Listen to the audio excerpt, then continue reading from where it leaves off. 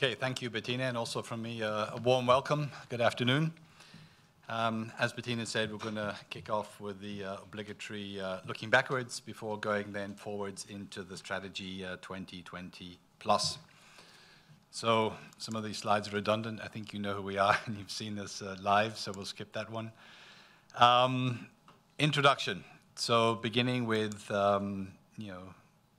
year-end 2019, 4 check marks. We made it. So I think people had some doubt during the middle of the year, even after Q3. I must say it was a little bit nail-biting to some extent, but we made all of our targets. We delivered on our outlook. 6% organic growth, 6% last year too, so 2 years in a row, 6% against a strategy of 5, so a little bit ahead of plan in terms of the revenue. The EBITDA, significant increase, so from 65 last year to 104 this year. That's a 65% organic growth. Again, check the box. Net profit, same as last year, except now there's a plus rather than the minus, so we're at plus 24. That's good because it's the first time since 2016 that we have turned a net profit, and of course 16 was heavily influenced positively by the sale of Apleona. And the last of our key milestones there, free cash flow reported. So reported rather than adjusted at 57. So again, check the box. So we made, as I said, all of our commitments for 2019. Looking a little bit further at the headlines, orders received. That's probably the only kind of mar on the copybook. So we're 4% down on 2018. You've heard the story. We're going to repeat it several times. We're not worried, not at all. We can explain it. These are a couple of major orders, and major really does mean major, which were moved from 19 into 20. So we're still feeling very confident on the top line, both order intakes and revenue, as you'll see in our planning going forward. As I said already, the full year revenue was good, 6% up, Q4 slightly down. Again, not concerned, to be honest. EBITDA, tremendous improvement. We're at 2.4. We would like to be a little bit higher. When I say like to have been, that's when we entered into this in 2017. But I think we made our plan, we made our budget, and again, a great thank you to the Bilfinger team out there, hopefully watching this as well. And then finally, net profit. We had a real turbo close to the year, as you can see there, 15 million. So a total of 24 for the year. If you look at our liquidity, again, reported free cash flow there at plus 57. A lot of that was driven by working capital improvements, especially DSO. DSO is always one of those things where you have this year-end push. Our challenge is to get that more even through the year, which of course will improve our liquidity, but also here the guys and girls did a great job, 10 days down in Q4 and delivering then a solid reported positive free cash flow. The balance sheet remains strong. You followed the recapitalization, the payback of the bond during the course of the year. And with that strong balance sheet, with the performance that we delivered, we are going to recommend a €1 dividend per share, as we did in the prior years. That recommendation goes to the board. And of course, the board then puts it to the AGM in April, but again, we're feeling confident about our balance sheet, not only today, but also forward, and therefore we maintain the €1 dividend floor. Our outlook for the coming year hasn't changed since the last time we talked about this at the end of Q3. Revenue will be relatively flat, maybe some upside, but flat because, again, we're living off the backlog. We see what's happening.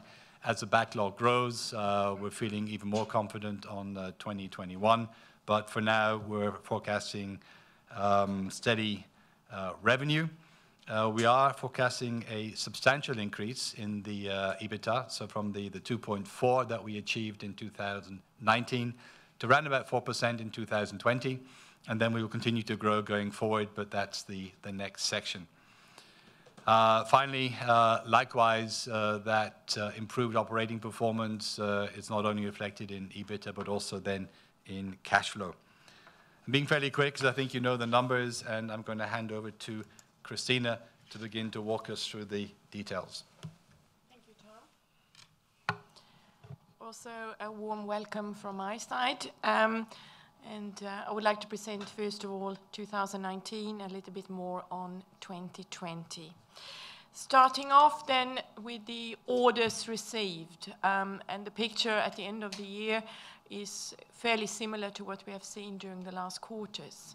In total, we are finalizing the order intake at a level of 4,159, which organically is 4% below what we had in a very, very good year 2018. We clearly see that, especially in the segment technologies, but also partly in E&M International, that we are a bit weaker than we planned and expected and wanted. But its major driver behind that is a number of projects that time-wise will go into 2020 for order intake. And I'm also very happy to say that out of these few number but large size projects, a couple of them have now been moving forward in January and February. So one of these projects that we expected in the order intake last year is a project with a German subsidiary of BP, Ruhröl. And in this case, we have now been commissioned to do engineering, procurement, and installation of pipes and pipes racks at their refinery in Gelsenkirchen. So this is size in above 100 million order intake, and that we will see in Q1. We will also hear more about Hinkley Point, where we also in Q1 now finally will have the first sizable order intake. But obviously, these orders were missing in the closing of 2019. But looking then at the weakness in technologies we will make up for in the first quarter 2020, in North America it will still require a couple of months to pick up on this. I think this is not a concern for us looking forward.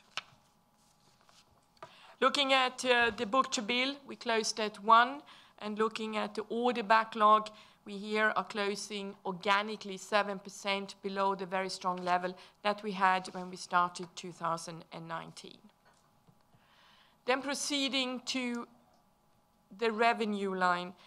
As Tom said, we managed to achieve an organic growth of 6%, even above our expectation in 2019, the second year in a row with this organic growth.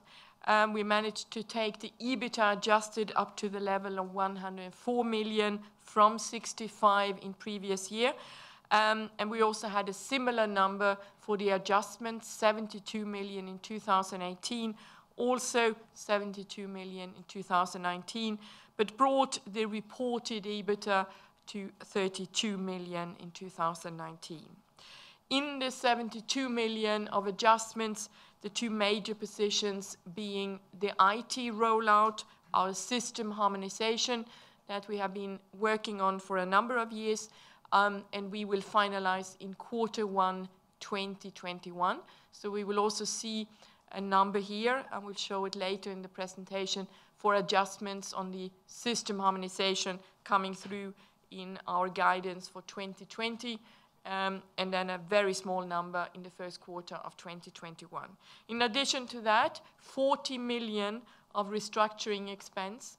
And after our announcement after Q3, we obviously were increasing this number, so we now have also covered for the Sub-7, the latest restructuring program that we have initiated in last year. So all the cost for driving this SG&A program further down has been covered with provisions in 2019. Obviously, the cash out would, to a large extent, only follow in 2020. So 40 million is that, and a bit more than 30 million coming from system harmonization. Then looking at the two main drivers for the improvement that we have achieved, but also above all the improvements that we intend to achieve in 2020 and 2021 to bring Bilfinger up to the sustainable EBITDA, and I say deliberately EBITDA, not adjusted, not reported, one EBITDA of 5% in 2021. The first one being the gross margin. And I like to be transparent because I know that you see everything that we see. Looking at the gross margin developments over the last years, we achieved an improvement in the last quarter. So we closed the last quarter with 11.3%, a significant improvement versus the last quarter in 2018. But looking at the full year, we are only at 9.5%, so a small improvement versus 2018, which was 9.4%. In this area, we see most of the improvement that needs to take place, and we also will hear, especially from Duncan later on, what we are going to do to bring this 9.5% in the next coming 2 years up to the level of 12%. You will also see later on that a big part of our business today is already at 12%. We just need to make sure that the remaining part of the business will improve to also make sure that we in total get to the 12%. So operating margin or gross margin improvement visible in quarter 4, but a big step up required here in the next coming 2 years. The second most important lever is then the SG&A ratio. Here we have over the last years proven that we are able to reduce this. We have closed 2019 with a ratio of 8% versus the year before, 8.7%. Starting off with above 10% in 2016. So year by year, a clear improvement and a good track record. And we will continue this journey with the restructuring program announced in autumn last year. We will bring this ratio now with a flat top line down to 7.5% in 2020 and then down to 7% in 2021. And then trying to target, even if we start to grow again, to stay below the 7%.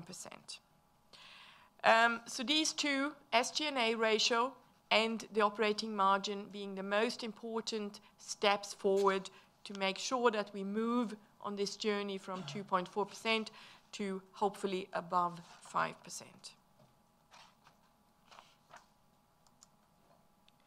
Looking at the 3 segments that we are reporting externally. First of all, the largest segment, which is engineering and maintenance, E&M Europe. Another year of a very sound performance throughout the year.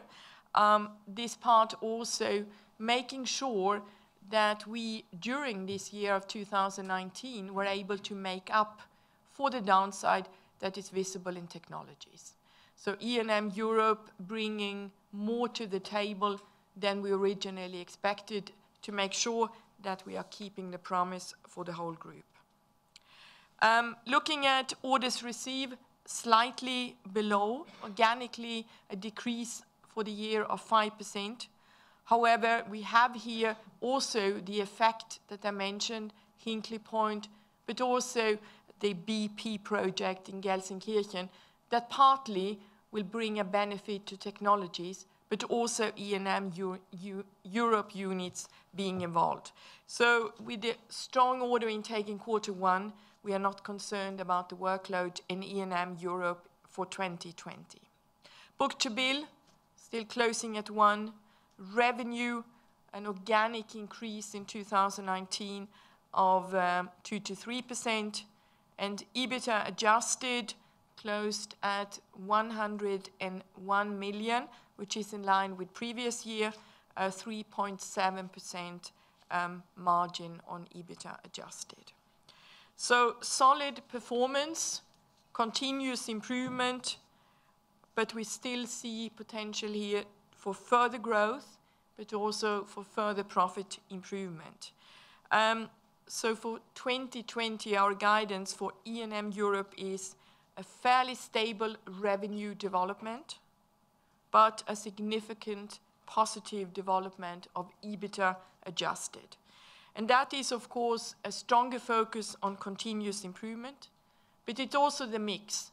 we have a large number of what we call in Bilfinger turnarounds, larger revisions in the maintenance business. These are normally generating a very solid and good profitability, and we have increasingly for the next coming 2 years more and more turnarounds that also will pay back in the segment of E&M Europe. I also would like to mention that leaving 2019, going into 2020, we have 4 legal entities in E&M Europe that we have strategically decided that they don't fit in our portfolio, and they will be transferred into the segment OOP from January 2020. That represents a sales of approximately 200 million and an EBITDA adjusted of around 5 million. The performance, though, the 5 million, that low in 2019, was hit with some one-time costs. So 4 legal entities moving on and having an impact of 200 million sales less in 2020. Moving on to the second part of E&M International, where North America is the larger part of this. In this part, we were extremely happy with the developments. We had strong organic growth in sales, revenue organically increasing with 15% thanks to US and some very successful projects. We managed to get to an EBITDA adjusted of 42 million, so 10 million more than in previous year, a ratio of 4.6%. So a very, very strong performance, especially in North America in 2019. And looking into 2020, given what I mentioned in regard of the order books, that North America, especially when it comes to the project business, has got some time delay here before the next larger project started. We are expecting that the top line that was achieved in 2019 will not be possible, so we will have a slight decrease in revenue due to the order book situation in North America. But we expect, nonetheless, an improvement in regard of the EBITDA further, especially coming from the Middle East, continuous improvement, but also a more favorable portfolio. Last but not least, our problem child, technologies, that we already after Q1 last year had quite in detail to explain what is happening. Segment technologies with 5 legal entities have in 2019 had a difficult journey. 3 entities not generating poor performance. I stress that 3 entities were profitable and meeting the expectations for the year of 2019, even if we expect more growth and more profitability also from these 3 entities. But 2 legal entities being in focus, one hurting us badly in the first half, and in the second half, the second entity. This has been a difficult journey in technologies, and I confess that we, after Q3, jointly still expected that the final result in technologies would it still be at least better than in 2018, where we had a loss of 26 million. But some happenings on some of the projects, and also the need to take some additional provisions here, to be cautious, we were forced to say minus 28 million is the result of technologies in 2019, so not satisfactory at all. I think it is important to isolate these 2 entities, and I know that Duncan will also speak a bit more about what additional actions we have taken now to make sure that this story will not repeat in 2020. The first one, we started to stabilize in Q3 and 4, and actually had losses in Q3 and 4, but very small losses. The whole segment of technology was, however, profitable in the last quarter of 2019, but it was less profitable than we had forecasted due to 1 legal entity and a couple of projects. Now looking into 2020, And with this track record, it's difficult, I think, to convince you that a problem that we have now had for a number of years, we are really going to be able to turn around in 2020. We are expecting, not the least, also thanks to a very good order intake in January, a significant increase in revenue here, and a positive result for EBITDA adjusted. And that goes back to turning these two legal entities around and making sure that we at least get them to break even in 2020. But we're coming back more to some insight on the reasons behind it and also additional actions that we have taken.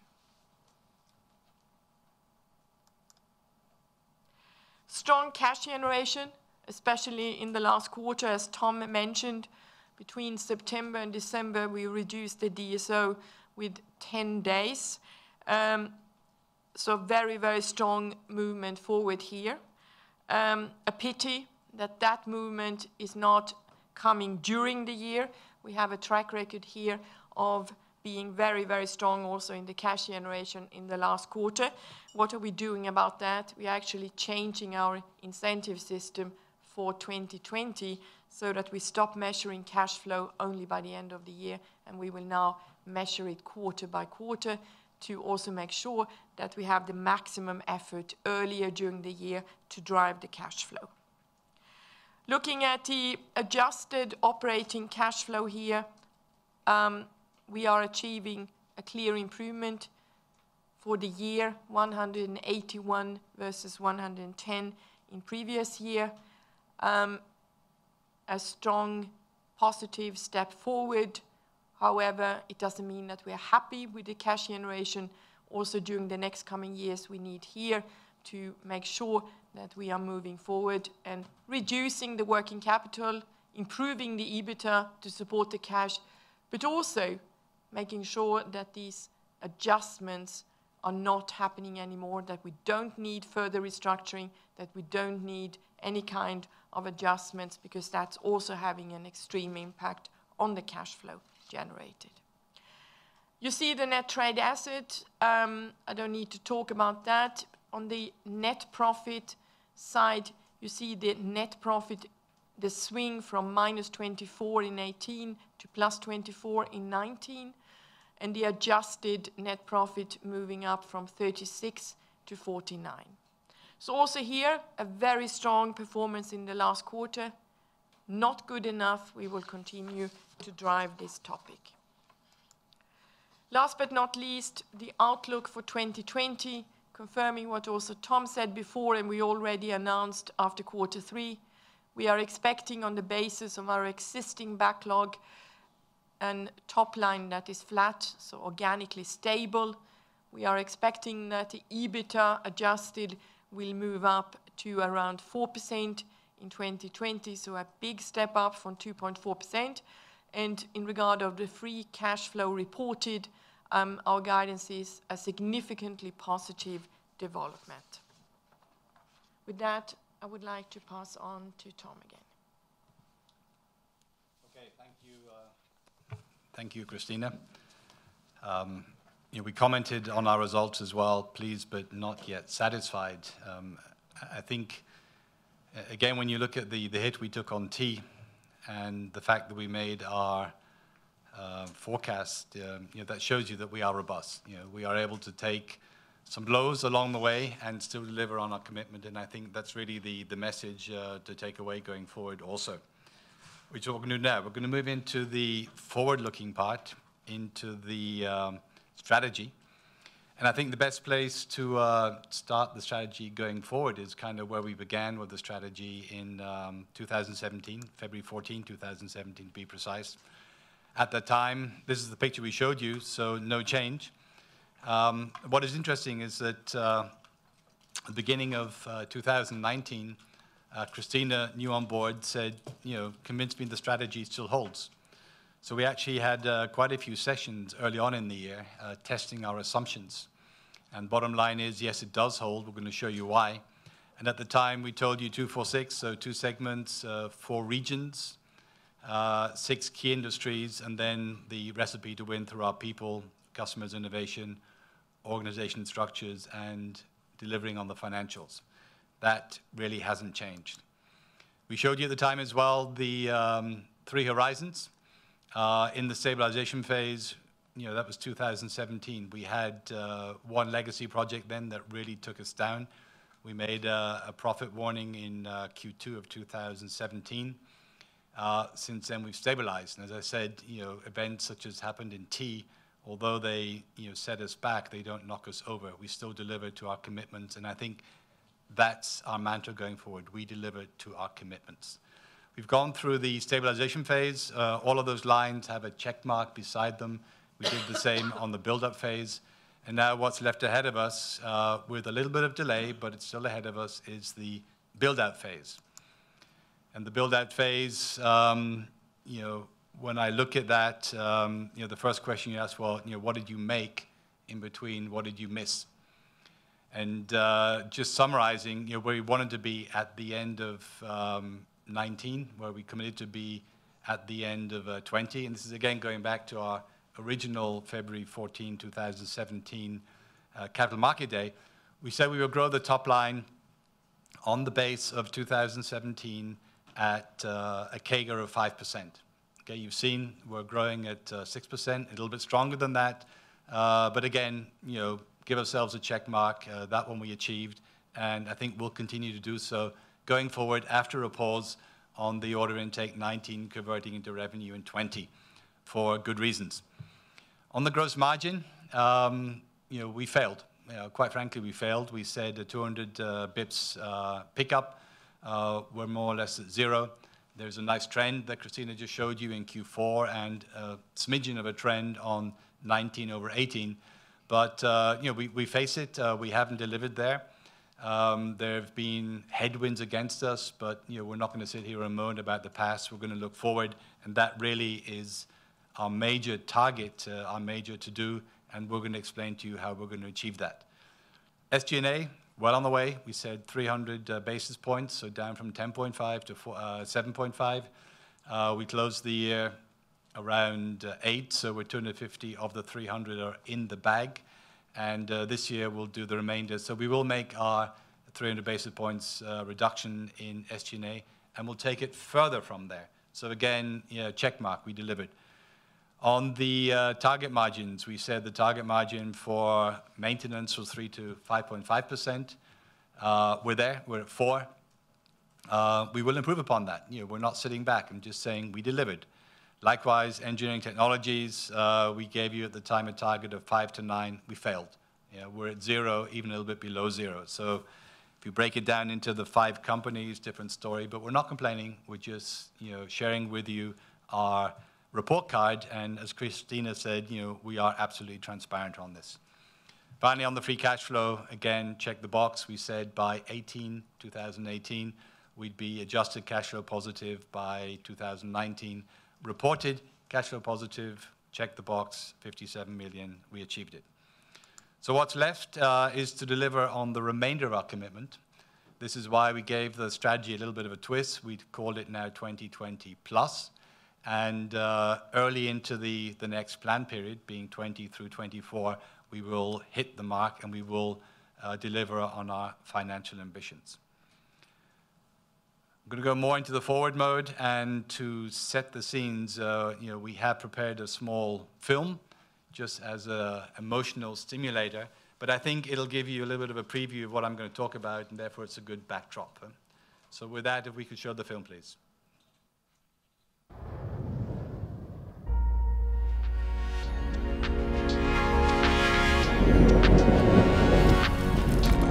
At a time when elemental changes are happening at breathtaking speed,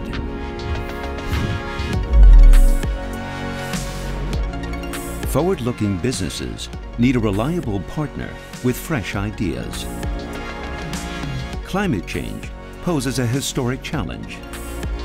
What's called for today are sustainable concepts that will reduce carbon emissions and foster circular economy systems. At the same time, the average age of industrial plants is rising year after year. Maintenance and the ability to extend the asset's life cycles are becoming more and more vital. Digitalization is profoundly transforming industrial processes. Intelligent, trend-setting solutions and capable partners are urgently needed. But well-trained and skilled people are getting harder to come by.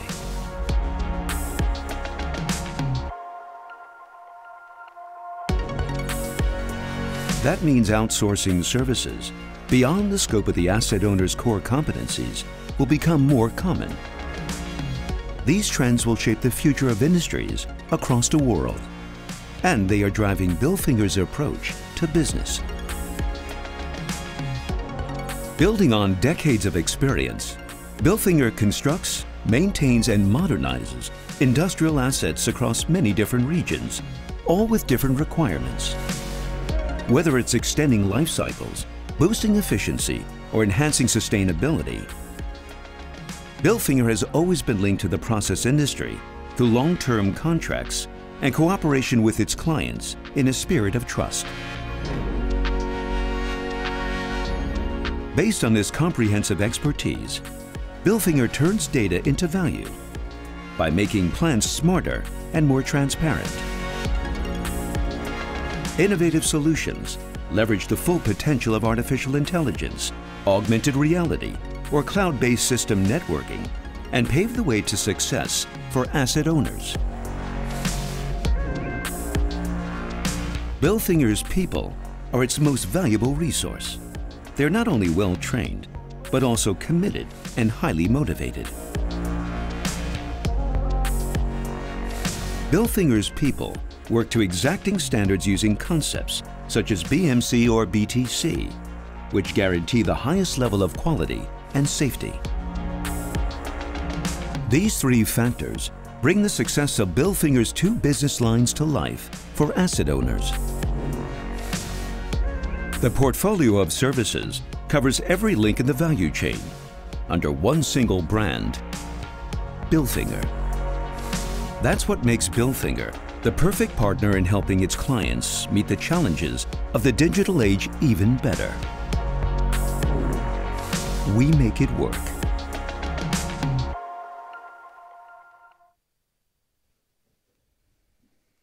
Okay, time to move around a bit. When we reviewed the strategy and decided it was the way to go forward, we spent some time looking on the global trends, and of course everyone has these, but we focused on the ones that we felt were particularly applicable to us and that would change and drive our business going forward. I think no surprise in the first one, aging assets, asset integrity. This is, I think no surprise. If I go back to my early days, in the North Sea, the assets I worked on then are alive today. They're written off, they're being extended. The same is on land. So, companies are stretching their asset lifetimes. At the same time, they're stretching the assets themselves. They're trying to drive efficiency. They're driving emission reductions. All these are areas where Bilfinger can step in and help. At the same time, as these assets get older, like people, they of course need more maintenance. So the maintenance costs continue to climb. And therefore, this is a prime focus of what we do. What I described covers the asset base in Europe and in North America. If I go to the Middle East, the assets are more like teenagers. They're still young and strong. The customers paid a lot of money for those assets, so they bought top quality. But those assets are being run by quantity rather than quality. And therefore, when they look at their benchmarking, they see that they're not on a par performance-wise with other parts of the world. Therefore, again, they're looking at people like Bilfinger to come in and begin to drive performance. The second driver, ESG, climate change. I think the G part, governance, we've learned our lesson, we've gone through that, check the box. Social, yes, but environmental, we have a role to play. We help our customers achieve their own goals. So we deliver on reduction of CO2 limits, emissions and air pollutions, clean energy, distributed power generation, power to liquids. We were asked this morning, what is that? It's if a windmill is driving power generation, driving electrolysis to generate hydrogen, for example. That's what power to liquids is. Circular economy, converting waste into materials, into chemicals, or converting waste into power. All of these are projects that we are engaged on today with our customers, helping them achieve their goals. We also notice that the flow of finance is changing. People decide where to put their money, and ESG is a prime factor in deciding where that money goes. We like our customers to have money because then they can give some of that to us. And then finally, of course, is the Green Deal. You will see it coming later on this year from the EU. Again, it will play in this direction. The third trend, and this is not something we make up to drive pricing, this is a fact. There is a skilled labor shortage. There's one in Europe, driven by demographics, so people getting older. Also driven by the younger generation's appeal to digitalization. You know, they want to go work almost everywhere except in plumbing or welding or in scaffolding. Now, we're very fortunate that we have a good reputation. We can still attract these people. But it is a fact that in Germany, almost a third of these typical skilled labor apprentices positions are empty. In the US, it's a little bit different. It's not the fact that the people are getting older, it's because the demand is higher. And if you look at the US and look at some of the headlines, you'll see that plumbers are being moved, relocated across country. So a plumber that would have, grown up in the town where he was born is now being paid tens of thousands of dollars to relocate to another part of the very large US. Yeah. Again, shrinking unemployment is driving that, and that drives a craft labor shortage. We have that craft labor. In the Middle East, I alluded to it at the asset part of our trend. In the Middle East, problems were solved by quantity. If you had a plant that wasn't performing, you threw another 100 people at it. It really wasn't expensive. That's changing. So as they begin to benchmark, look at performance, and also begin to squeeze their assets, they're saying we need to upgrade our people. And there, again, Bilfinger can help. Finally, I think, again, no surprise, and I think none of these really are a surprise, but these are the ones that drive our business. It's all about data. And data is everywhere. Artificial intelligence in terms of machine learning, that's beginning to have an impact. It's early, but it will have an impact. The machines will learn and replace the experts that we're losing. Predictive and prescriptive maintenance, we've described that already to you. I think virtual reality and augmented reality, combining the virtual world with the real world at the same time, one eye here, one eye there, and then being able to access machine learning to do a better job and drive performance at the plant. We look at OEE, overall equipment efficiency, and again there, as people try to sweat their assets, as they try to squeeze out more from the existing plants, this is where digitalization plays a key role. Also, if you understand your plant and can model the data and predict, it means you have a better handle on risk. And I think understanding risk around plants opens up new business models that I think you'll hear from us a little bit later on in the year what exactly we mean by that. So these are the four trends, and I think you'll agree these trends all affect and drive aspects of our business. So what do we do with that? Well, there are three core capabilities we have that we believe are needed to address those trends, and again, which make Bilfinger a little bit different from some of our competitors and position us well for growth. So the first, of course, is our very strong, skilled labor base. We are number one in Europe. I'll show you some numbers. We have a leading reputation as a good employer. We invest in branding, employer branding, which means we actually go looking for the right recruits. Before you could sit back and wait. Now you have to go and look for them. We have an academy, so we not only get people, we train them, we invest in those people. That makes them stronger, better, and again, it's an attractive feature of Bilfinger as an employer. We have accreditation for our trade craft. We had at the end of last year 34,120 employees. Those are full-time employees. At any time, we can add thousands of part-time. We have a very large register of people that want to work only on projects and then go home again. So we have what's needed. We have the skilled labor base. We have domain expertise. Customers like working with us because we're engineers. So we can go into their plant, we can talk to them about processes, we can talk to them about where to drive efficiency, about debottlenecking plants. They like that interface, and this is also why we like the engineering reputation. Now, we're struggling and fighting with it, we're not giving up, but I think, again, that's key to our makeup and our credentials vis-a-vis the customers. We focus on the same key industries, you know what they are. We're close to our customers, we're intimate with our customers, we collaborate, and I think the long-term contracts we have, they attest to that. Our longest customers, 75 years they've been with Bilfinger. Our longest term contracts currently running 14-year contract, Equinor in Norway. And once we win a customer, we rarely lose them. And if we lose them, it's rarely, very, very rarely for quality or not achieving the cost reductions that we committed to. So our stick rate is more than 90%. And something we can do that others cannot do is we can work across borders.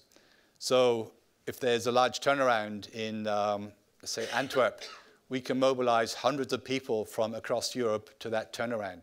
When it finishes and there's a turnaround then in Schwechat in Austria, we can move those people and add to them in Austria. We are cross-border. Not everybody can do that. That makes us a little bit different. And then finally, digitalization. We created Bilfinger Digital Next 2 years ago. It's a startup.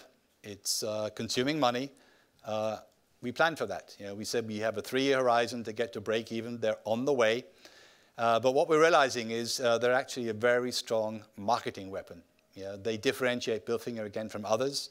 And Duncan will point to an example where we won a contract just very recently because we have this. Not because it's doing something wonderful, but because the customer says, you're innovative, you are forward-thinking, we want to work with companies like Bilfinger. And then we converge the BMC, Bilfinger Maintenance Concept. This is our numerically driven approach to doing maintenance, now augmented by digital towards digital BMC. Not only do we try to benefit the customer, we also want benefits from digitalization. And some of the shots you saw in the movie, they're around electronic workflow, where we drive internal efficiency. And if you're on a unit rate contract, you're paid a fixed sum for a pump or a motor. If you can lower your own cost by being more efficient, that's profit. And therefore, again, we use this internal to drive forward our margin expectations. We also have AI. We have PIGgraph, which we've shown a few times. What is PIGgraph? These big A3 size piece of paper that describe a process in a plant. P&ID, piping, instrumentation, diagram. Some of them handwritten changes on them. We can feed that into our PIGgraph machine. It reads it. It converts it into a process flow and puts that into a computer model. So we're able to archive old manual process flow charts, but also use that to build digital twins. And then finally, as I said, when you understand risk and how a plant performs and what the consequences of that risk may be, it opens up new models for you. And we're having discussions with a couple of people to see if we can use that to develop new partnerships for Bilfinger and take us into new business models. But I'm not promising on that yet. It's work in progress. But it shows you there is more under the blanket than meets the eye. So these two dimensions fit together. And we could put a lot of pictures on this chart, but I'll walk you through them. Fabric maintenance, North Sea, that hasn't changed. We're a lead in that. We're very numerical with our maintenance analysis. We build twins in order to drive digitalization and to do predictive and prescriptive maintenance. In terms of ESG, climate change, we support our customers, help them reach their goals. The picture you see here is a circular economy where recycled plastic is being converted into a fuel which is augmented in the cracker feed in order to drive, again, circular economy. We do something similar with municipal solid waste, which is turned into sludge and then, again, goes through a pyrolysis system to generate power. These are still prototypes and drawing board projects where we support our customer with their targets, their goals. Again, it shows you that we're, I think, a little bit ahead and doing things that some others would like to do. Biomass-fired fuel stations, easy. Non-cellulosic ethanol, yes, doing that too. There's a lot of stuff we're doing around ESG and climate change. Pollution. For many years, we've been doing desulfurization in coal-fired power stations. You know the scrubber approach. I'm sure you're going to have a few questions on that later. But also, we use scrubbers in cement works. Just down the road here in Ennigerloh, we have a project where we're actually taking the sulfur out of the cement emissions. We're being contacted by many customers who are focusing on CO2. And last but by no means least, we do a lot of work on water. The picture you see here is Thames Water. We're working with them on their efficiency drive in the UK. But we also maintain and also operate partly desalination plants in Kuwait and in Saudi Arabia. So we are very present here, and as this develops, we think this will be a very strong driver. We have the answers. We have the people, we have the domain expertise, and we have the digital answers in order to put this together as a chain. I mentioned this already, employer of choice. We have the right training and concepts. We can go a little bit further by making the job more interesting through augmented reality. We do cloud analytics, we have AI, and we have now digital BCAP. I think we have the recipe in order to deliver on the kind of strategy that we're showing you here. We then spent quite some time discussing the essential elements like the assumptions. Making a plan going forward is fine, but you need to make certain decisions. What are you assuming is going to be a constant through this 2024 period? And for us, and bear in mind this is our organic plan, it's not talking about adding to the picture through acquisitions. This is the organic growth plan. We still remain focused on the 3 key regions. Our house that I showed at the beginning is intact. Europe, North America, Middle East. Our industry focus remains the same. 6 industries, the top 3 generate 80% of our revenue.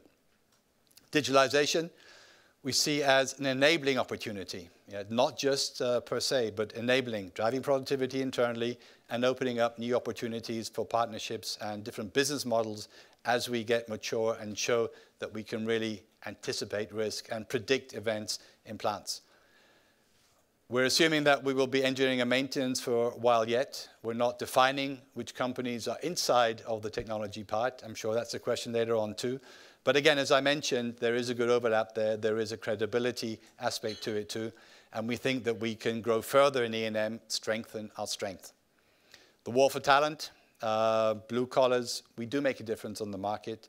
And we do believe that we will have to fight for good people through the entire 5-year period as do other people. But we think the cards are stacked in our favor. We think we have the right tools to do that. And therefore, this is something that we will continue to do well, I hope. That is attract the right kind of people to deliver on our business model. We then went into the imperatives. What are the essential must-haves we have to deliver? And I know margin, okay, but we also have some other factors, integrity and HSE. We learned the lessons, made through mistakes in 2003.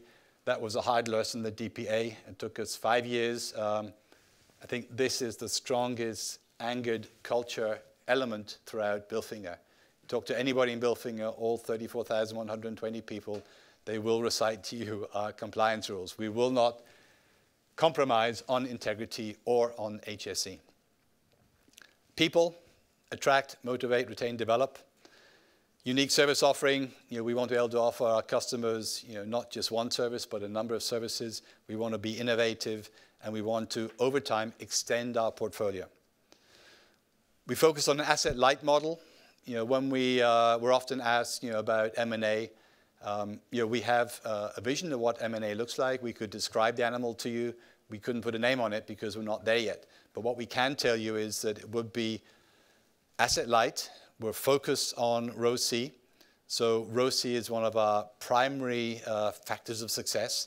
And to drive ROCE, of course, not only being asset-light, but strict working capital management and very disciplined M&A criteria, which Christina will touch more on as we step through the presentation. Margin growth, it's not just pushing for pricing. And of course, as there is a shortage of good people on the market, we've got to be able to push back on pricing. And a lot of our managers over the years have become a little bit soft and let themselves be rolled over by the customer. That's changed. It's changing. I was very happy when at the beginning of the year we renewed a contract in Europe, and we told them, you're not renewing unless you increase the margin. At first they were saying, are you serious? Customers always expect a reduction. We said, yes, we're deadly serious. You don't get it, we will not renew the contract. And surprise, surprise, the customer renewed at a higher rate than before. You've got to drive that behavior throughout our organization because people are a shortage. We have them. We have good people. We will make a difference. Likewise, project execution. You know my song and dance on that. We're not done yet. There's room for improvement. And again, we know where to apply that improvement in order to generate the margin pickup that we've promised.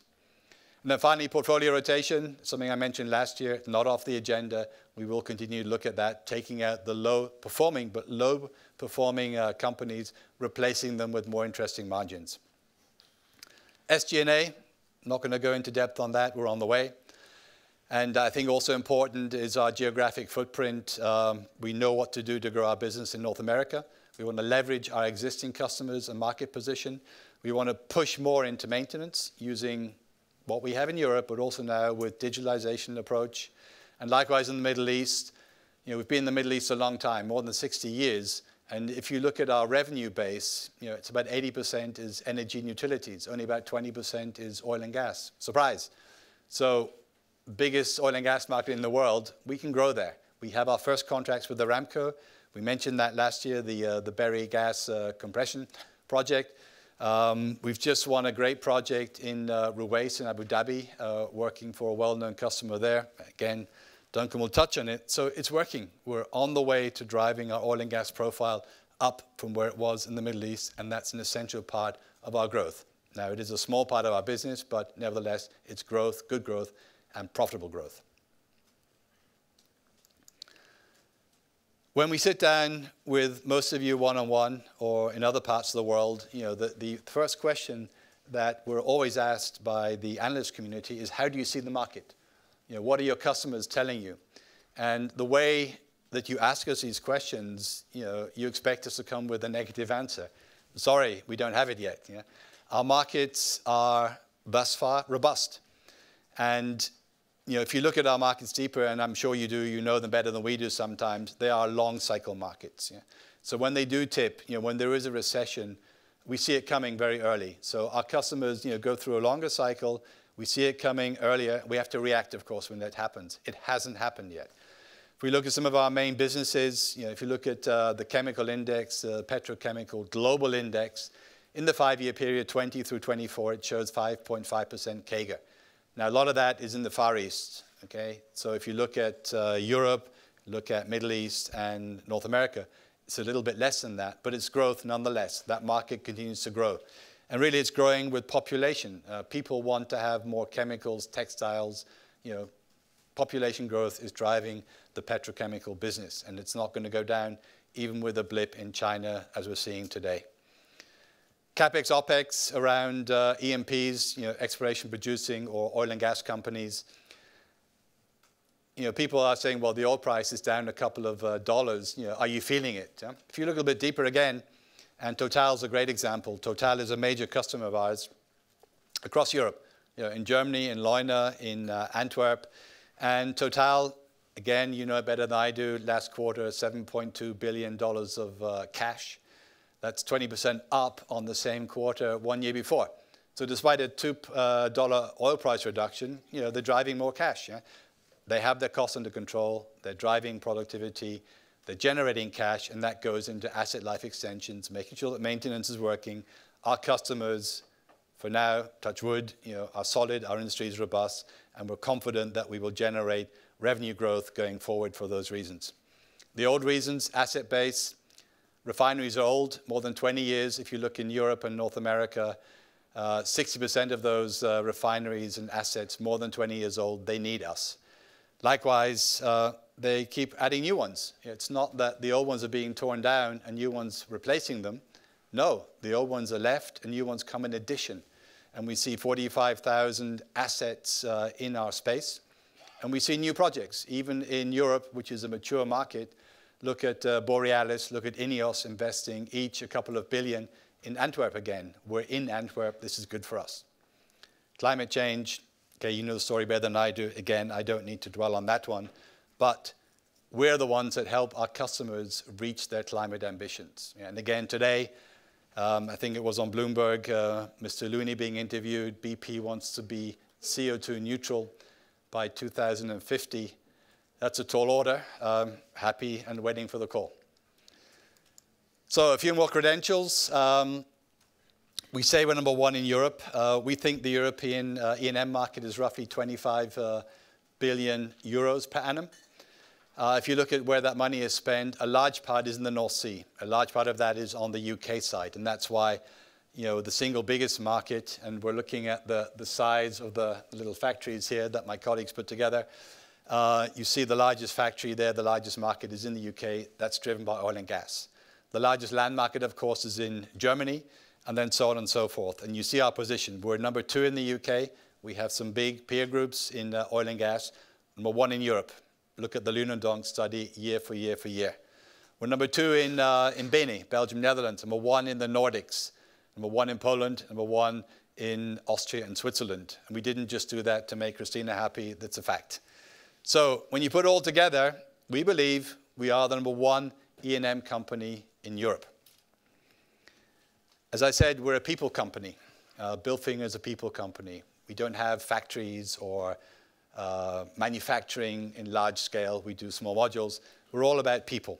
And therefore, our people are seriously, they are not only our most important asset, they're almost our only asset. And that's why we protect them, nurture them. And if you look at the numbers down here, bottom right, we ended up the year with 34,120 to be exact.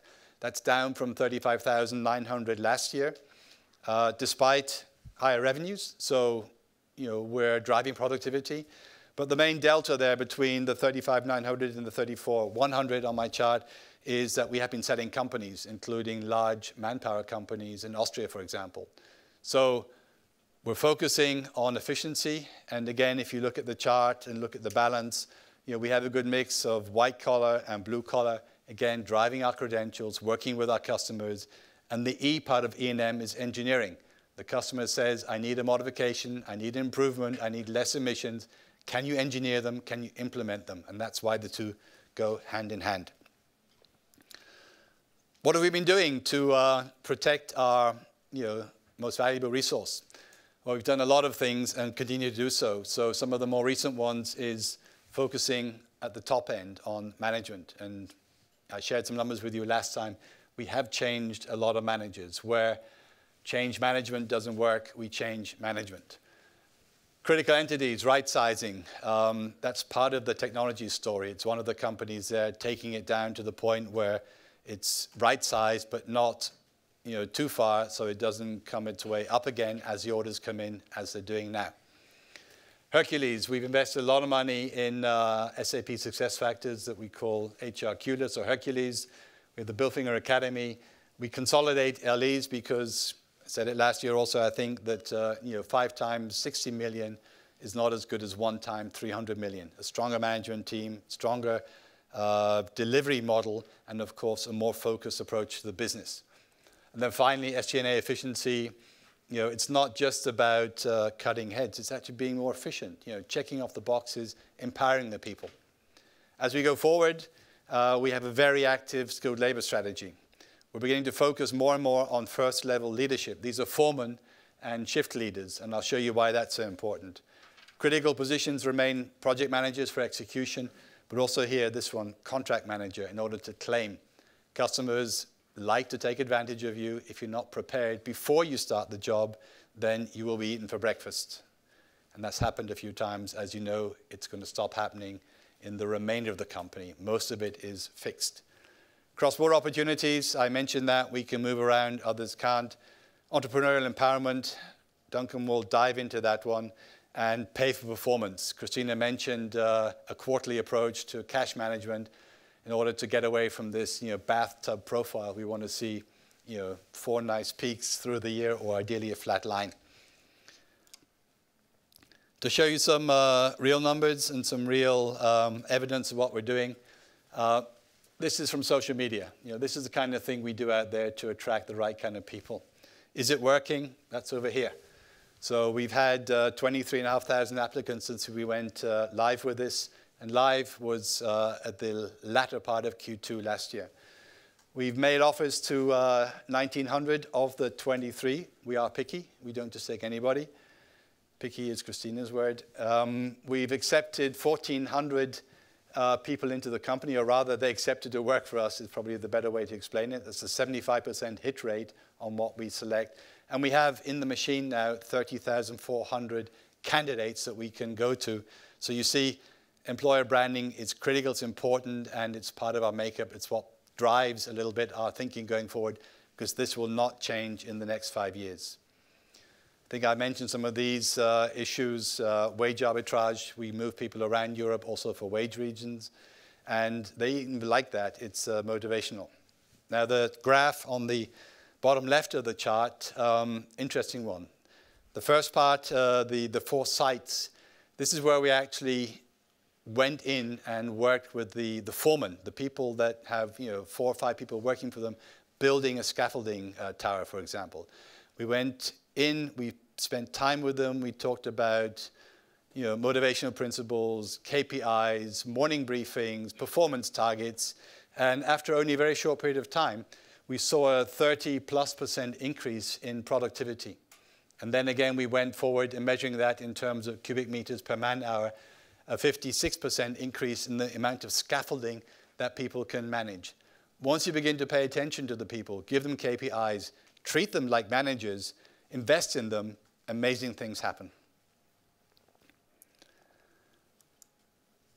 I'm going to try to finish off with a little bit of where the revenue growth will come from. I've shown you why it will grow. I've shown you why our markets are intact, why we think we have the right recipe and resources to address the markets. Our model going forward will sustain 5% CAGR. We commit to that. We see that within our geographic horizon, the biggest growth on a smaller base, of course, will come here from North America, rolling out E&M, followed closely by technologies. I think you understand why.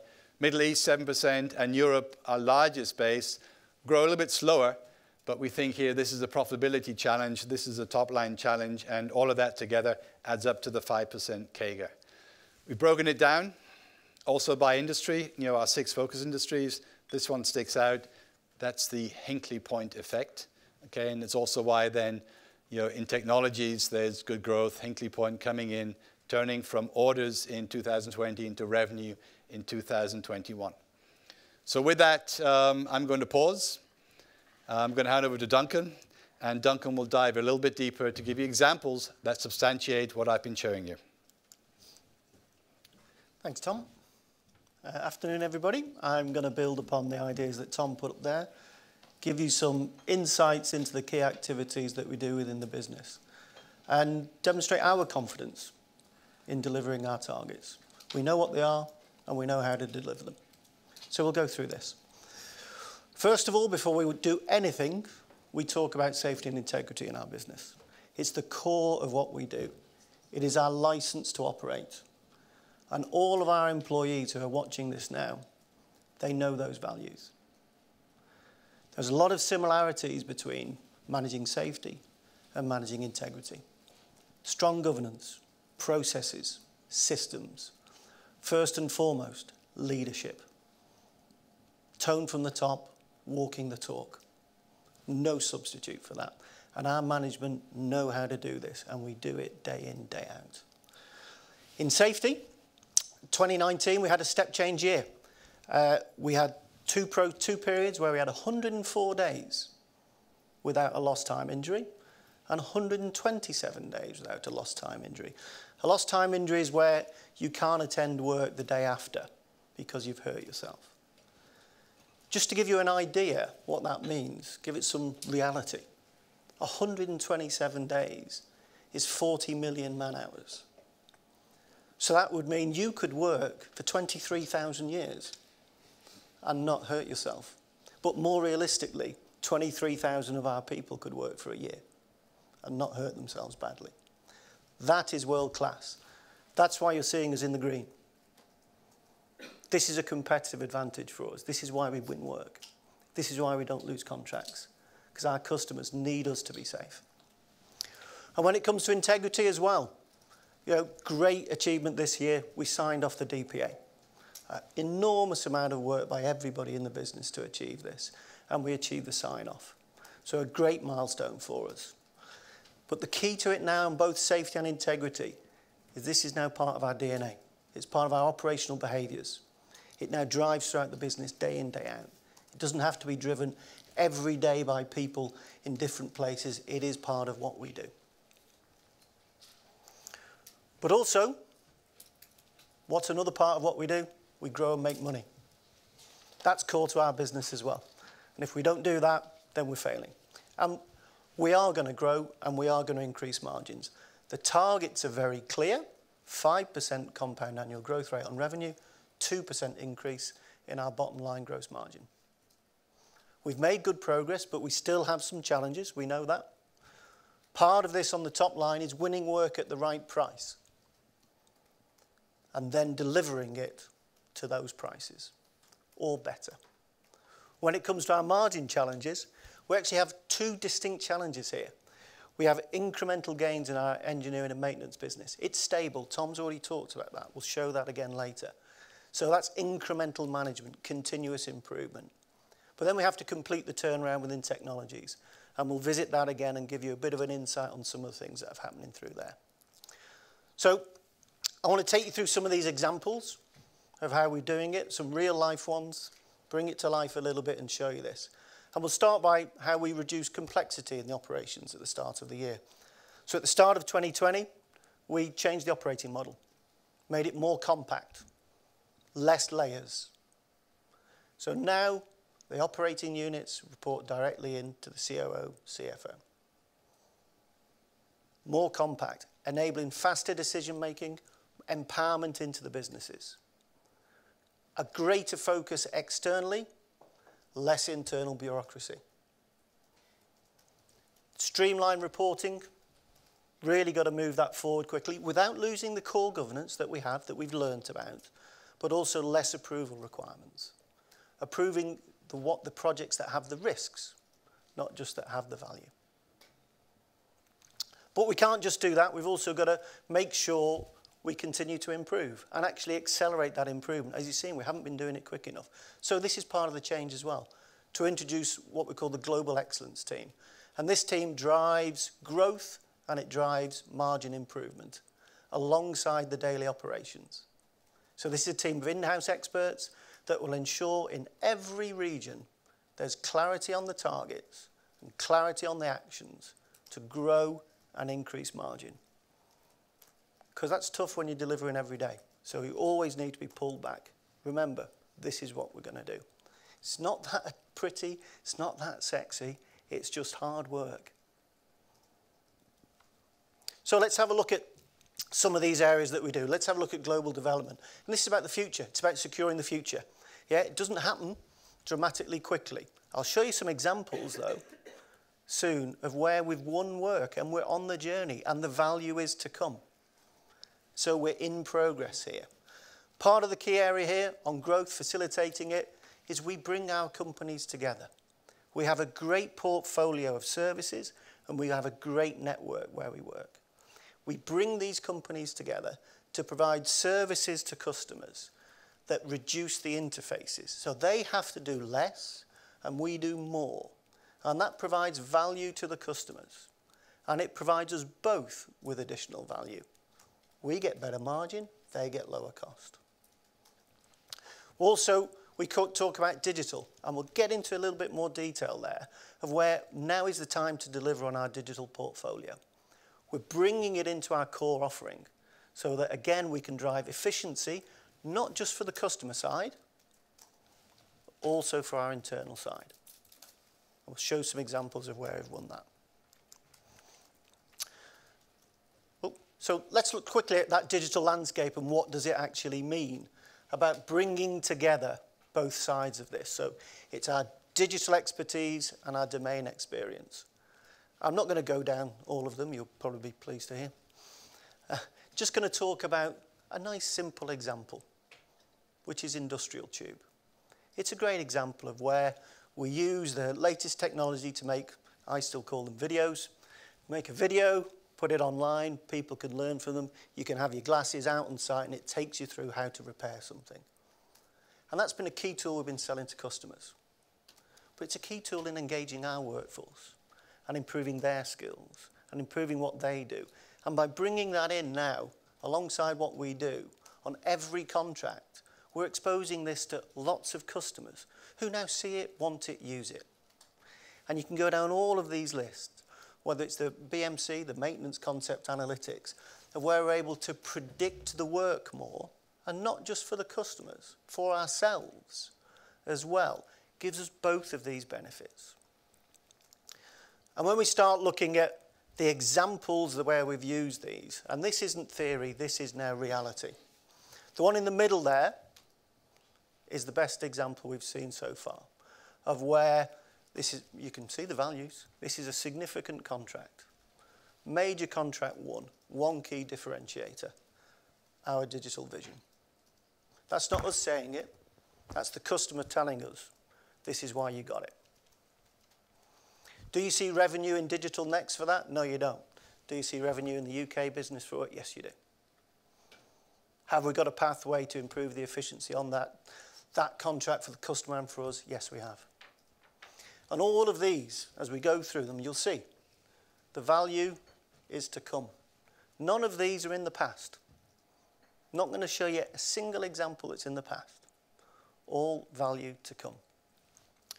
Christina talked about the contract with BP and very politely also pronounced where it is for me. I'm not going to go there. So this was one of the orders that was delayed from last year into this year. Was secured, signed up January the 15th. Significant value, lower triple digit millions, I believe is the sort of phrase that we use. And this was one because we came up with a concept. Two companies from Bilfinger, Technologies business and the Austrian business, coming together with a concept, a modular concept for manufacture and installation. Why? Reduces the cost. We can do it very efficiently off-site. 180 pipe bridges, longer than this room. 25 kilometres of pipe within them, all manufactured off-site, trucked to the site, lifted in, piece after piece after piece. Minimises the amount of site work, which is more hazardous and more expensive. And we did that in collaboration with our customer. This wasn't a tender. This was an idea that we built together and went through that design process together. And then we produced a price together. That's by far the best way of getting work, working with our customers. Another area here, again, won't go it. Tom talked about it very briefly in Ruwais, our first major maintenance contract in the Middle East. Fantastic. A great job by the people out there to win this. And we won 2 lots here. No other contractor won 2. We won 2. First major contract. Why would they give us 2? Customer coverage. The major shareholder of that particular asset works with us all across Europe. Has confidence in Bilfinger. Knows us. And that's why we're able to do that. First contract, there'll be more to come.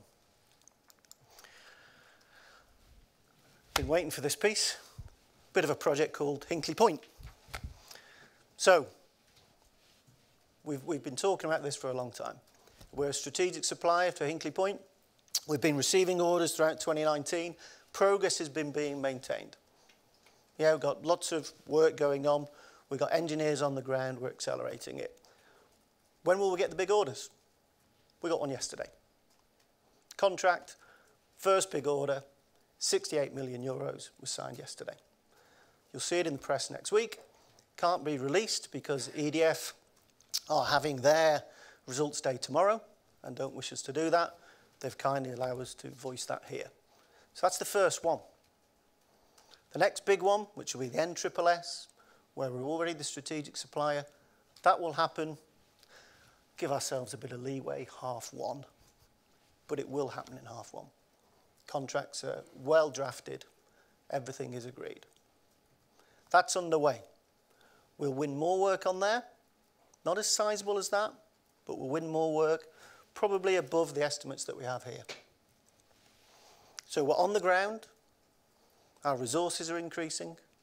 We're a key partner to EDF, and we have the first major contract. Let's talk then about, after we win work at the right price, how do we make more money out of it?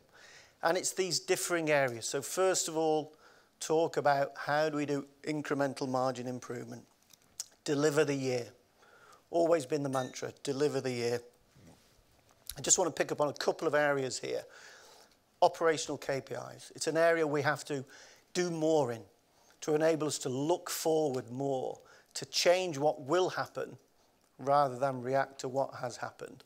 Whether that's in utilisation or efficiency of our people, we need to be able to plan better how we use them. And this is a key part of what we need to do. An area as well, Tom briefly touched on it, about performance culture. Got examples of both of these to come. And this is about not only the attitude of people, but it's about training them as well in lean processes. How do you drive waste out of the businesses? How do you analyse? How do you look at these things properly? And also, really importantly, rewarding them for success. I get my fun and kicks being in this business by being successful. That's the enjoyment. And lots of other people do as well. And we want to reward them for that. And they want to be successful. And they have the ambition and drive to do that. So let's look at a couple of examples. I'm not going to go through all of these. Let's look at KPIs in action. So Tom already referred to it very kindly. In Antwerp, this is a total refinery. And actually, the business that operates here is one of our best industrial services businesses that we have. By far one of our best. But we had a contract there was not delivering on margins or delivering satisfaction for the customer. And we weren't happy either, obviously. So we went in, identified the problem, admitted to ourselves we need to improve. Started measuring KPIs, down to the basic levels, the daily output. How much are we putting up per hour? How much are we getting back per euro per person? What's the waste? Real detailed waste analysis. Where are we losing time? And start mapping that out. And then when you have those measurements, you can start to standardise the processes of how do you get the logistics right in the morning? How do you get the materials to the right place? You know, we start work at, I do this run with people quite a few times, you know, we start work at 7:30 in the morning, 7 o'clock in the morning. It could be a horrible day, it could be a beautiful day. You've got to get to site, you've got to put your overalls on, you've got to get your toolbox taught, you've got to get out there, you've got to have your safety briefing, you've got to get put to work. Boom, and you're ready to work. That takes 15 minutes. Now, you've got 15 minutes to get 2 tons of scaffold over there. You can't do it. So you've got to do it the night before. Yeah, and these are the logistics and the challenges that not also how do we manage our people, how do we get the customer to manage their process to enable us to do that? Otherwise, we're always going to fight a losing battle. So it's that pushback, working together, customer collaboration. What do we do there? 35% improvement. Fantastic. Took us up to a level we can cope with. More importantly, customer gave us 2 contracts. They saw what we did. They saw how we worked together. Turnaround this year is happening on that site. Just won a 3-year extendable by 2-year maintenance contract. Same site. That's how you win work. Work with customers, make your performance better, make their performance better. Last one of the examples is about performance culture. If you remember, a few years back, we had the slump in the oil price. Really went down in terms of spend within the North Sea. Lots of margin pressures. Yeah, and we had to cut prices to keep work. We had to cut prices to win work. And you can't carry on like that. So how do you get back? You have to increase your efficiency. And this can't just come from a few people at the top thinking how they do it. It's got to come from everybody in the business. So this business set off, it was the BTOP program, started this, kicked off. And right from the bottom up came up with some great ideas. And I'll just talk about a couple of them. One of them, quite high level, we had our own in-house training school. We used to train our people within that. And it was great, worked well. When you've got less people, less work, you've got underutilisation. You've got fixed assets you're not using and whatever. So what did we do? We got a group of people together, competitors and customers, outsourced our training school. And now that trains people in the industry. No longer a potential underutilisation for us and of huge value to the business. Saves us about 500,000 a year. A nice big example. And also makes us more agile. If we take out those underutilisation impacts, we are more agile. The other example, one of my favourites. This is bottom up. We had a suggestion scheme, suggestion came in. We have transient workers, so they might come in 5, 6, 10 weeks in the year. Very simple statement. Why do we give guys who come in for the summer the standard pack, standard start pack? Because it contains a winter coat. As simple as this. What? We're having people working all summer and we give them a winter coat and they take it home and put it in the garage. And this is one of the lads who experienced this. It saves us £3,000 a year. It's not about how much it saves. It's the attitude that everybody was getting involved. How can we make this business better? And they succeeded. They put 1.9% back on the margin, back on the EBIT line in a very tough environment. And these guys are number one in industrial services in the UK side of the North Sea. Let's talk about technologies. So, we briefly referenced, it's 5 businesses. 3 of those businesses are good businesses. They're growing, they're above our average profit. Good, sound businesses. Yeah, in good, high-value markets as we go forward. We've got 2 that are still challenges. One of them out of the old power units. It's taken longer than we thought to do that. It's been through restructuring. What have we now recently done? We've, at the end of last year, made the decision to exit what is called the conventional power performance market. So this has produced, over the last few years, a number of the legacy projects that we've had, and also some of the difficulties. So where we've been taking performance risks for steam and things like that, we've exited. People will be leaving the business. No longer doing that. It's too high risk, and there's not the levels of reward the other side. So we're out. That business will concentrate on the nuclear market, and you heard that. Hinkley Point's coming through. The nuclear market's profitable for them. Yeah, a Hinkley Point will keep us going, and then there'll be other ones after that. The emissions control market, which isn't just the maritime scrubbers. It is also what we do in the cement. It is also general sulfur dioxide control. Yeah, so again, we have agility in that market to deploy our resources into other places as those markets change. And they do, as everything does. And also, where we are continuing to do industrial work, we are partnering that business up with other Bilfinger businesses. The BP contract referenced before, use the technology skills, but with a great delivery team from within Bilfinger to support as well. Minimise, reduce, eliminate the risks. The other one then is a family-owned business based in France. Probably not too difficult to isolate which one it is. And that's had some troubles. The family left, a lot of management left there, and it left us with some real problems. It left us with a poor order book and processes and systems that weren't up to the task. So we've had to rebuild this. We've got new management in, started at early end next year. They're cleaning it up. Processes and systems are getting in place.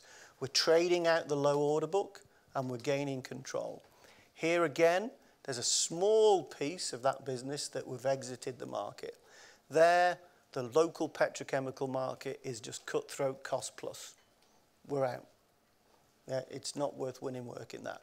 And that business now, 3 business lines. Nuclear again, pharmaceutical, and for them, LNG gas. And all of those, again, high value, high margin businesses. So we're making changes in portfolio, reducing our risk, but we still have to trade out some of these poor margin contracts that we have. And that will happen in 2020. They'll be traded out in 2020.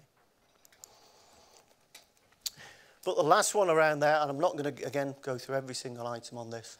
So where did we start and where are we now within technologies? There's been a lot of changes. On the delivery piece, we have changed people. We've changed the leadership at divisional level, so a new executive president and a new finance director. We've changed leadership in the 2 businesses that are struggling. We're bringing in partnerships to help with the delivery end. And we're strengthening our front end to make sure we estimate properly. Proper stage gate processes to make sure we have the right prices and then the right processes to deliver. Sounds easy. It's tough. We're getting there. Less mistakes, more ambition, more confidence coming back in those businesses. And then when it comes to weak margins, we're exiting those problem sectors. We're exiting those areas. Stay in 3 high-value sectors. Yeah, with growth potential, nuclear, pharma, emissions control, and a bit of gas within France. So where does that leave us? Now, I'll slowly take you through this. So here is our gross margin achievements. This is what we do. This is right now. And we show here, these are our activities. Engineering, industrial services, so insulation, scaffold, painting, the maintenance work, multi-service, construction. And here's our target line for gross margin. And you can see 85% of our revenues are on, around, or above our target margin. This is where incremental margin improvement works. Under control, yeah, low volatility on the margins, you can build. We keep contracts, you can grow. It's very hard to grow when you're losing contracts. We keep them. So this area, solid. Careful I don't trip over. In the auxiliary area, talked about it, there's 2 types of businesses in here. There's some that we tried to make work, we brought them back to okay margin performance, but they're not going to get any better, and they're probably best being with another owner. So we've moved them into our OP, and we'll look at making sure we can get the best price we can for them. There's others that still remain here. Margins are slightly low, but they have a place because actually customers need these services. And we need to change how we sell them and start to link these up with some other areas of the business. Otherwise, some of these areas won't be able to win work. Insulation being a particular challenge in there. Making money in insulation, you link it up in the full cycle within the scaffold areas as well, and painting. Then we have technologies. The margin potential is still there, and we see it. We just get dragged back by the challenges that we have and the failures that we have. And we've got to reduce those and eliminate those. We have the people in place to do that. We have the processes in place to do that. There'll still be the occasional stumble, but we're well on the way to doing this. So very, very briefly, that's why I'm confident. Ooh, these guys are confident. We've got the actions in place. Get the gross margin to 12%. And then we'll see where we go after that. 2% on the gross margin by 2021, and then we move on. Okay, over to Christina for some financials.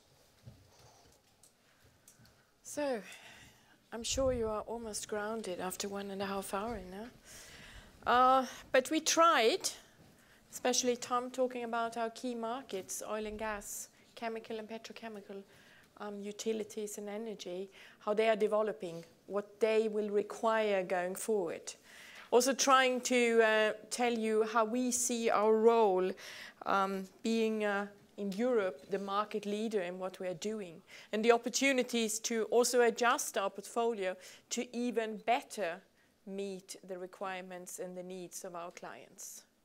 And then, of course, Duncan talking about how we are very committed, are very prepared to make sure that we deliver the year 2020 and secure profit and growth beyond 2020. So where will this journey then lead us? And our planning period is, of course, beyond 2020. It's 21 to 24, even if we are digging deeper in 2020. And then we have target setting, ambitions and plans for the next coming years. So looking at the financials going forward, our ambition, our plans are built, as I said before, closing the last 2 years with an organic growth of 6%, now expecting a flat top line for 2020. And then from 2021 to 2024, we are committed to deliver a 5% organic growth every year, year on year. That will take us as Bilfinger organically above the 5 billion revenue line. On the EBITDA side, closing at 2.4% in 2019, now guiding and being committed to deliver a big step up to 4% in 2020, and then 5% from 2021. And you see here a commitment that we will be in line with 5% and then above the 5%. Looking at numbers, we will exceed the 250 million EBITDA. You also see down at the bottom end the EBITDA reported. And here you see that we are from Q1 convinced and committed to deliver 1 EBITDA. So we will have smaller amount, and I come back to that, of adjustments also in 2020, and then phasing out in the first quarter of 2021. So leaving the adjusted and the reported world to 1 real EBITDA. On the free cash flow reported, we see the 57 that I mentioned for 2019, and taking this year by year up to above 200 million in 2024.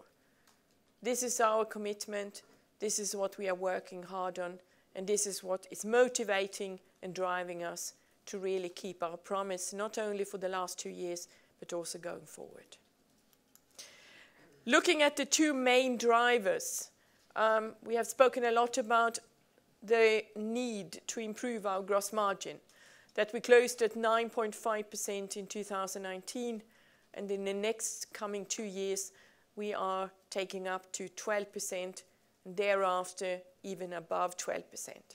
How do we do that? We do that with a more solid execution, more commercially driven, but a better contract management. From the beginning, setting the scene so that we are making sure that the contracts are set up in such a way that we will generate more and better margins. But also making sure that claim management, which is an essential part of project management, on a continuous basis actively is driving us forward. But also what was mentioned, being what I say a bit picky in good markets with good growth, that we are making sure that we are driving for the right contracts, and that we sometimes also have the strength to say no thank you if some of the contracts are not offering the opportunities to get up to the 12%, even if we do our utmost. Utilization in a people's business is essential. Also working harder on making sure, not only due to our seasonality, but also in general, that we have solid, better, stronger utilization rates. On the SG&A ratio, continue to build on the success that we have delivered, getting this number from 8% last year down to 7.5% this year, and then to 7% or even below in this planning period. And how do we do that? We continue to do it in the same way as we have done so far. We try to be more efficient in the organization, to be leaner. We try to continue to reduce the number of legal entities, because that will take out complexity and improve efficiency, economy of scale in a lot of the SG&A areas. But also making sure that the system harmonization with the same joint IT support will be finalized, and that we utilize that joint platform more and more efficient. This we have done, this we continue to do. Looking at the special items, and I'm picking out the 2 main items here. I said to you that in 2019 we had 40 million for restructuring and a bit more than 30 million for the IT or system harmonization. Looking now at what is left to come on adjustments. What is left to come on P&L? It's 30 million. We are expecting that we will have a little bit of restructuring, as you always have, in a transformation, but much smaller amounts in 2020. And then we will have the finalization of the rollout of ERP, our SAP platform, also then having an impact on 2020, and a small part, 5 million in 21. So these are the adjustments we are expecting in the next coming 2 years, phasing out. There is, as always, a certain delay in the cash effect, So as I said, we provided and took the P&L effect of the restructuring in 2019. Most of the cash effect we will only see in 2020 as we implement our plans.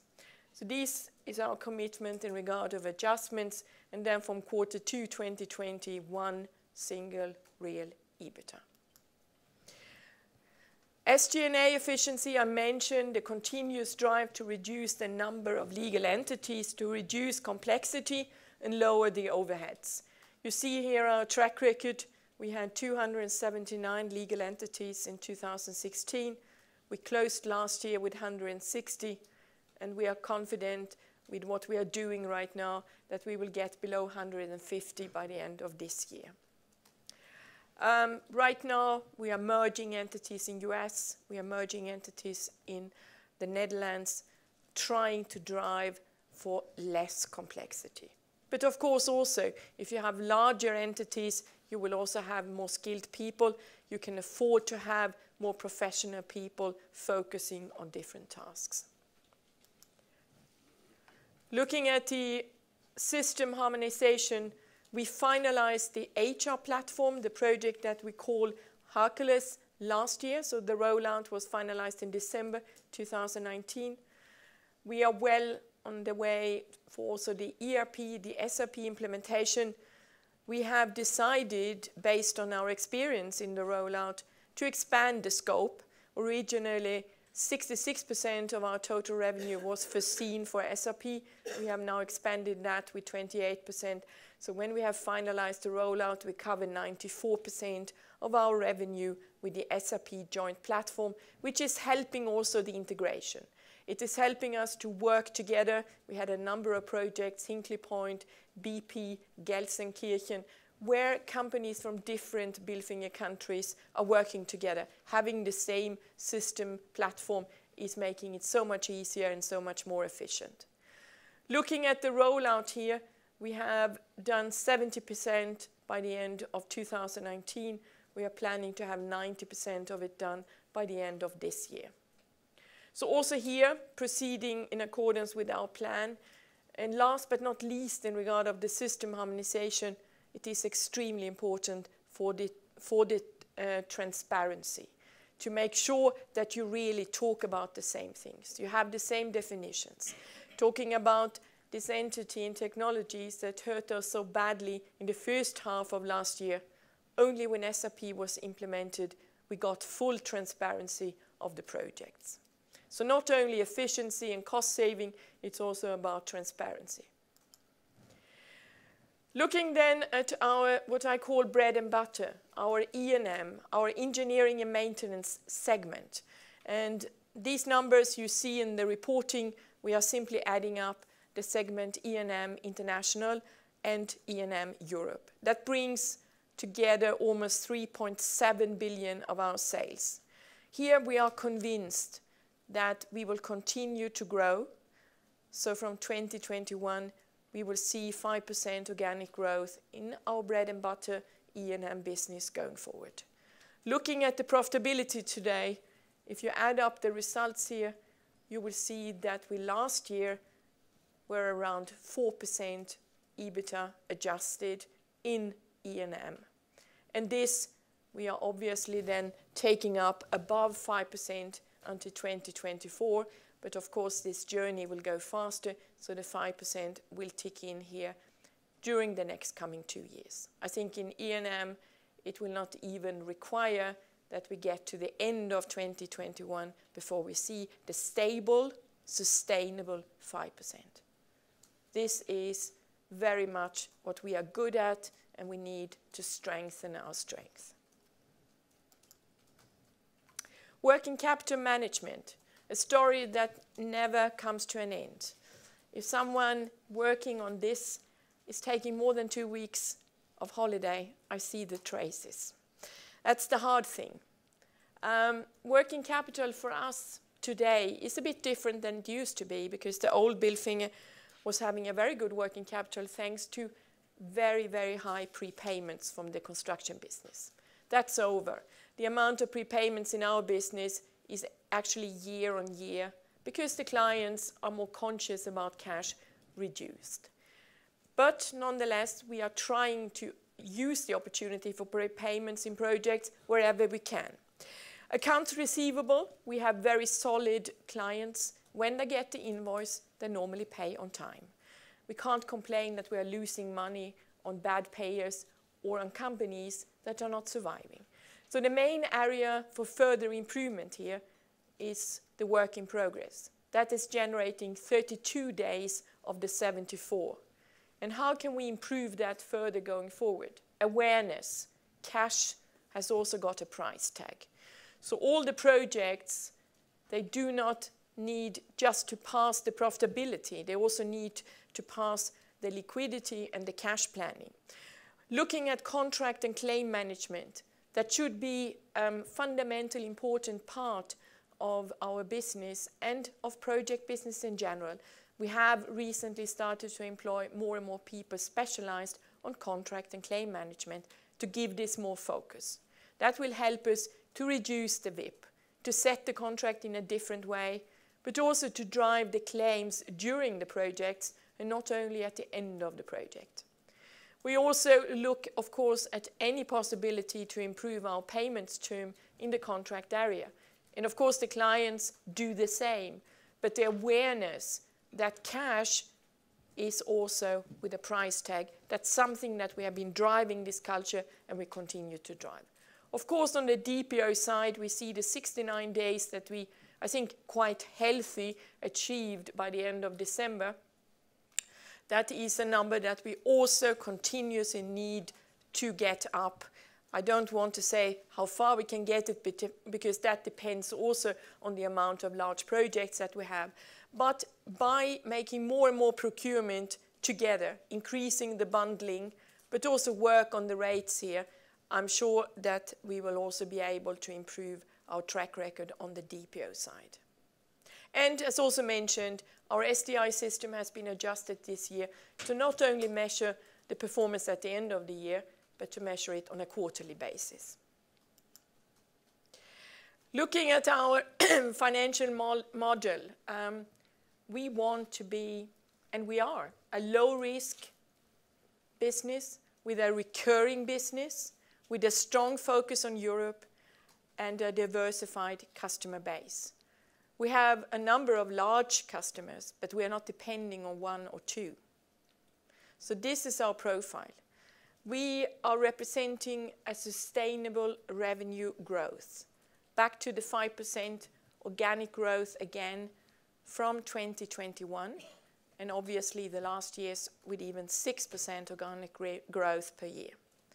Starting to look at bolt-on acquisitions, because not only because of having the funds, but also having the stability in the company to successfully be able to integrate any kind of bolt-on acquisitions.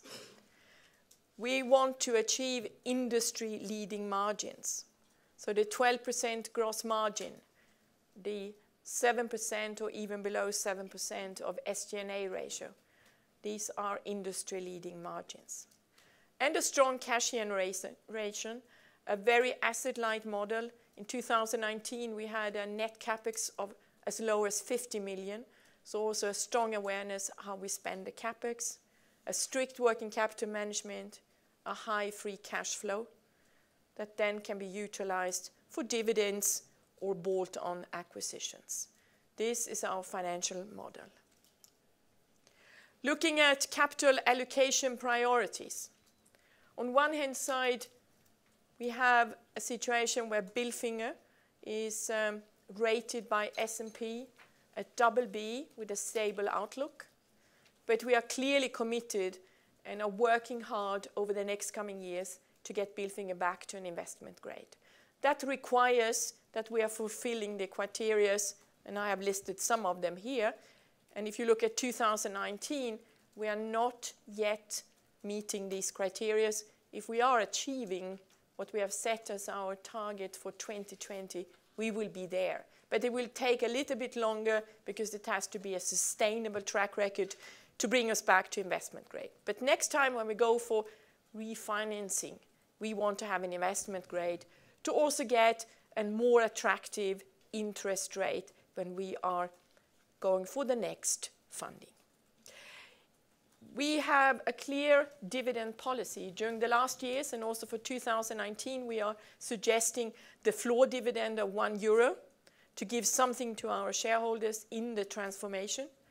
But we are committed to then continue from 2020 with a 40 to 60% of adjusted net profit. Making sure that the fact that we will have some cash will not send us out on a shopping tour making things that will not make sense. We have very strict M&A criteria for those targets that we are looking at. EBITDA accretive 1 year after integration. ROCE exceeds WACC 2 years after integration. Asset light with focus on ROCE, as Tom said, an immediate start of integration when acquired. Very strict criteria, not always easy to fulfill, but based on being a conservative Swiss CFO, I think this will make sure that any acquisitions that we make will be successful. We have learned our lesson from what Bilfinger did 10 or 15 years ago, and we should. Focus in the M&A strategy. Of course, we have started a bit more actively to look at this, as we also believe that we are now stable enough to have a clearer look at what would make sense. Bolt-on M&A priorities would be core geographics, where we see that a combination of an acquisition and organic growth would bring us much faster ahead. But also core industry, where we, as a potential new owner, see clearly strong synergies that would justify that we would make an acquisition. And I also would have a close look at the margin. It doesn't mean that these companies have to be at 12%, but we need to know exactly how we, within 12, 15 months, can bring these targets to a 12% or even beyond 12% operating margin. Sources of funds, beyond our own ability to improve our cash generation, is of course the fact that we have the 49% investment in Apleona, where the market and rumors are saying that EQT will try to sell that. And we know that we have a balance sheet position of 240 million. By the way, the same amount as we have showed previously, so we did not adjust in the last 2 quarters anything.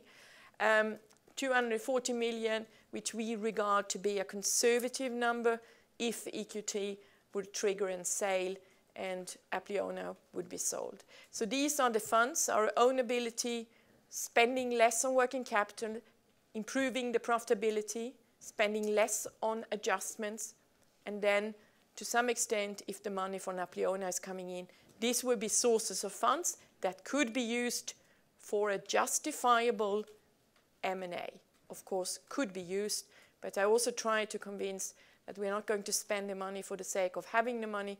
We will have very, very strong criteria before we are going ahead and making further acquisitions. But we are convinced in the management team that there are acquisitions that really would bring a strong additional value also for Bilfinger and also to the shareholders. With that, I would like to get back to Tom to summarize. Thank you, Christina. This will be quick because you've seen it already. 246 lives, so we stick by our guns. Our strategy is working. You've seen the assumptions behind it. And for those of you that are very eagle-eyed, you'll see that we did give a little twist here in the middle. So rather than 4 regions, we have 4 business units: Europe, North America, Middle East, and technologies. Also, our recipe to win: people, assets of our customers, and data. We shared with you our view of the world, so our global trends, the ones that we think are applicable to Bilfinger. We shared with you our key competencies that we use to answer these trends.